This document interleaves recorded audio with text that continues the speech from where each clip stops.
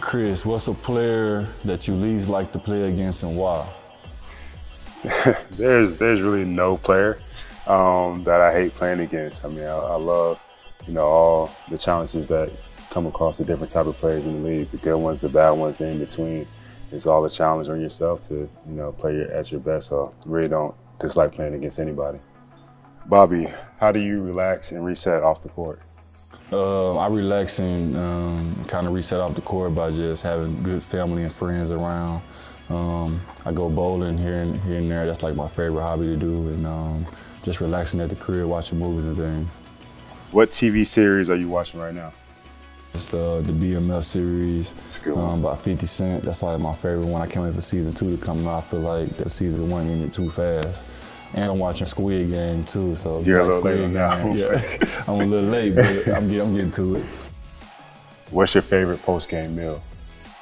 It depends on the day, for real, but I'm a big salmon guy. I love salmon, and then I can throw some, potatoes and asparagus in with it. A little healthy. Yeah, a little healthy.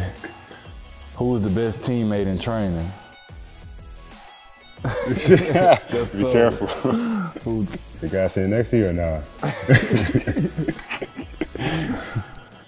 What's the most important thing you learned from me? On the court, probably just always being there in help side position and things like that. You always yelling and stuff. No, I'm saying, but off the court, just sacrificing. Before I got here, I sacrificed with basketball, but being around y'all guys, I learned how to sacrifice more things in life and things like that. So y'all definitely helped me out on that aspect. But I think one of the most important things I learned from Bobby is just the intensity. Brings that every night, the heart that you have to play with, the grit. No days off, no minutes off, no possessions off. Everything is all out, every possession.